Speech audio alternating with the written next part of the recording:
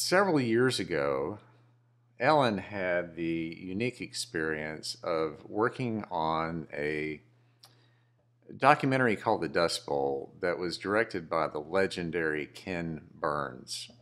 Uh, Ellen was already a film producer for PBS stations in Texas, and Ellen's mother, Pauline Durrett Robertson, was a child during the Dust Bowl, and she had written about that experience. So the producers reached out to Pauline as a living witness. The film's a chronicle of that massive environmental disaster of the 1930s and its impact on families and communities in an area that stretched all the way from the Dakotas in the north down to Texas in the south and Colorado all the way east to Missouri. Truth is, not many people remember the Dust Bowl because it was overshadowed by the Great Depression and then World War II. But up to that time, it was the largest environmental catastrophe ever caused by humans, at least a disaster that you could see unfolding in real time.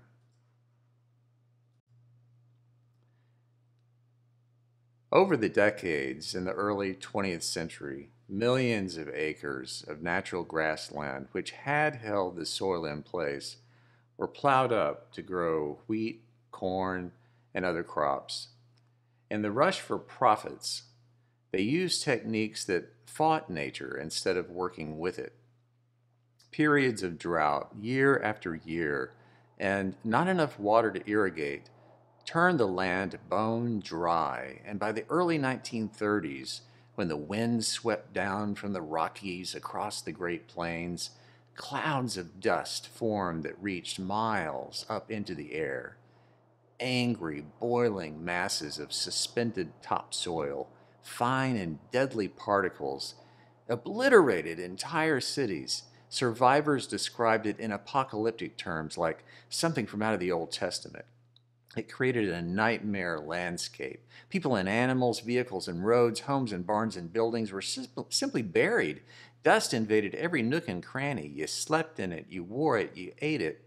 The dust conducted static electricity. People were actually electrocuted when they reached out to touch the steel handle of their car door. Thousands of adults and children died from dust pneumonia. No one knows really how many. Vast numbers of people became homeless and just simply disappeared. Many people moved west to escape, starting a mass migration to California, and many people who remained went insane and committed suicide in huge numbers. Dirt and dust carried 1,500 miles, landed on the East Coast, even coating the White House desk of Franklin Roosevelt. No one had ever seen or had ever lived through anything like it. But despite all that, many people stayed and they survived. And those folks who were children at the time, like Pauline, became the stars of this documentary. And when Ken Burns' crew interviewed Pauline and the other witnesses to the Dust Bowl, they were well into their 80s or 90s. And they wept openly as they told of their fear and hardships of burying siblings and parents and the sheer terror of an ominous black wall of dust appearing in the sky and then swallowing them up before they could even run for cover. One of the main points of the Dust Bowl documentary is that, as bad as it was, the very same land management mistakes that resulted in that disaster are being made all over again in many parts of that same area. Combined with the effects of climate change, another Dust Bowl could easily happen, and this time, our ability to produce enough food to feed our own population would be in serious jeopardy. That sounds bleak. And there are smart farmers and scientists working to avert that, but the larger legacy of the Dust Bowl is about human resilience. The Dust Bowl lasted 9 years, so it's about taking a journey through an extraordinarily difficult and long moment and coming out on the other side. Now, the best book I've ever read that chronicles the Dust Bowl is called The Worst Hard Time by Timothy Egan.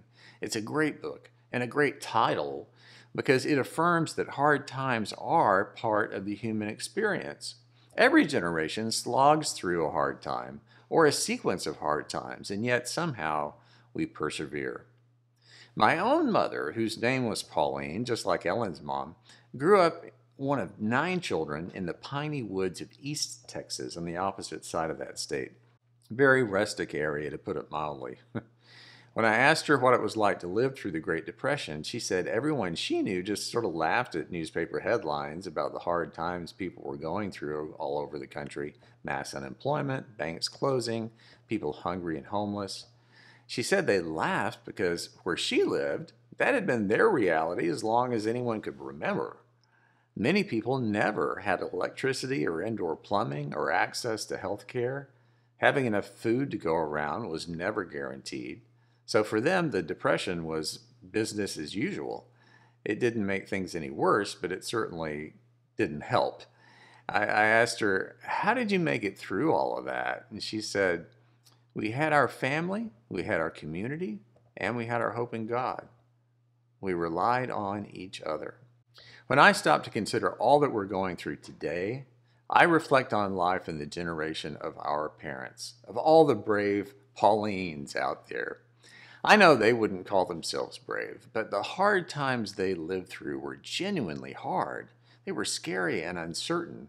So if I'm ever frustrated because my Wi-Fi goes out for a few minutes and I can't watch something on Netflix, or a package doesn't show up on my porch when it's been promised to arrive, or I don't get an email back from someone as soon as I think I deserve a response, it's a good reality check to admit that the privileges and advantages and ease I take for granted would have been undreamt of, extraordinary luxuries, a few short decades ago.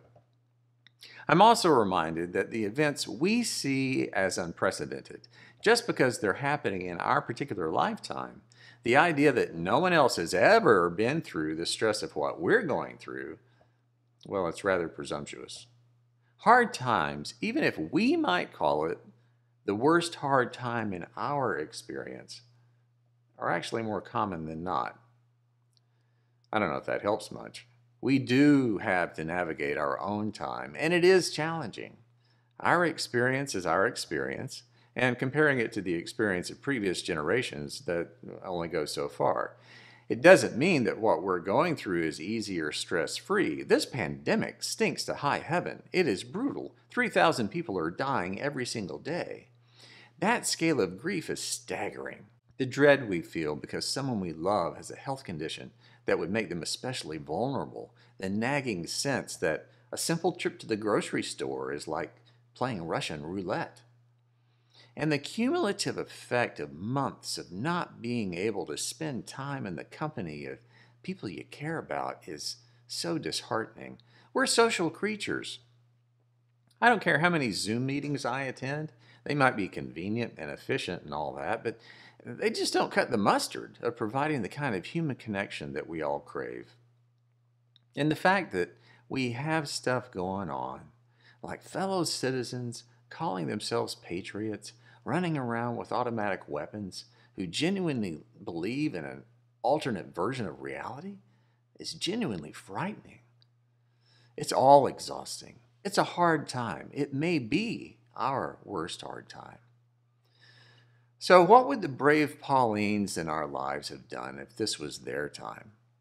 As my mom said, we relied on our family, our community, and our hope in God. We relied on each other. The way I understand that is that when you're faced with something that's hard, when life itself is hard, reliance is not something we can pull out of our own bag of tricks. It's something that is shared. Now, in our culture, we praise self-reliance and self-sufficiency. We idolize and make celebrities of people who are self-made and who appear to go it alone. John Wayne, well, he built an entire persona around that myth. But we need to understand it is a myth. Anyone who claims they pull themselves up by their own bootstraps is forgetting conveniently that they have bootstraps to begin with. So many of our social policies buy into that mythology, that any individual can succeed on their own if they just apply themselves and work hard enough. Sounds great. If you're someone who's already been blessed with advantages you might not even be aware of because of where you live, or the kind of family you came from, or the color of your skin. Now, that doesn't mean that you haven't worked hard or you haven't sacrificed. It's just that if life was a foot race, you might not be aware that your starting line is already several yards ahead of all the people behind you. Dig a little deeper, and almost always those who defy the odds of their disadvantages have had a whole host of people helping them along. We all rely on others. We all live in relationship. And it's absolutely true that when we stumble, when we struggle, when the hard time inevitably comes, that's when our reliance on each other matters most. Nisha read one of my very favorite passages in the entire Bible. Prophet Isaiah giving a word of hope to his people who are living through their own worst hard time. Isaiah said, "Don't you know? Those who rely on God will renew their strength. Those who can barely walk, they feel so faint of heart, they will scamper around again like little kids. You'll run and not be weary. You're going to soar like an eagle." In a nutshell, Isaiah was saying, don't give up. Keep on keeping on. Now, hearing that today can sound a little optimistic, but I think it's what we need, and it's what we need to share. The other day, I was picking up our dog, Pearl the Wonder Westie, from an appointment at the veterinarian. Our vet clinic has a certain COVID safety protocol, so you park out front, you wait in your car, and then you call them. If you're dropping off a pet, they'll come out and get it. If you're picking up a pet, they'll bring your pet out to you. And as I sat there in my car, I wasn't thinking that protocol was particularly hard in itself. It was just weird.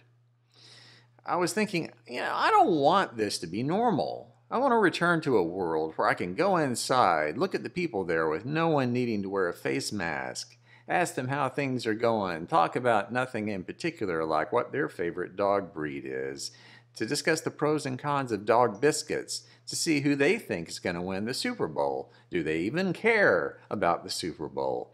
But just to have all of those subtle human interactions that people have. Those things matter, and I miss them. All the things I once took for granted. The lack of that might seem small, but it's the cumulative sense of loss that's hard.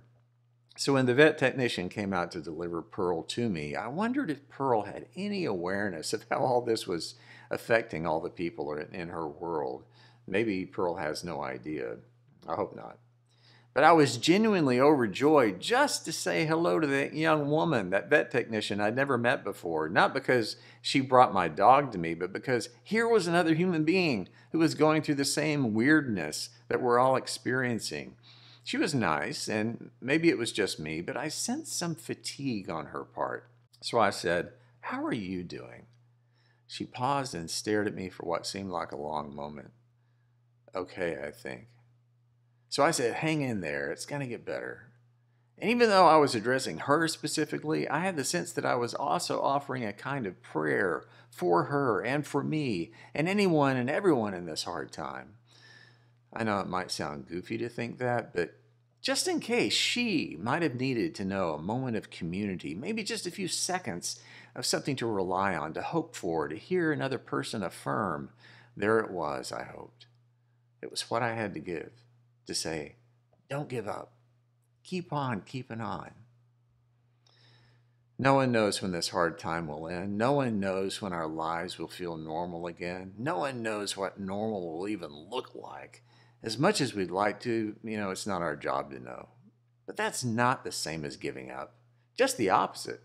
We're not giving up when we rely on family, on our community, on our hope in God, and on each other. Because with God and with each other, even in the tiny and seemingly insignificant encounters, we can always say, don't you know, you do have something to rely on. The day will come when weariness will return to strength, and soaring like an eagle is possible again. Rely on that, because right now, I'll rely on you, and you can rely on me. We can all rely on God, and we will persevere through this hard time together.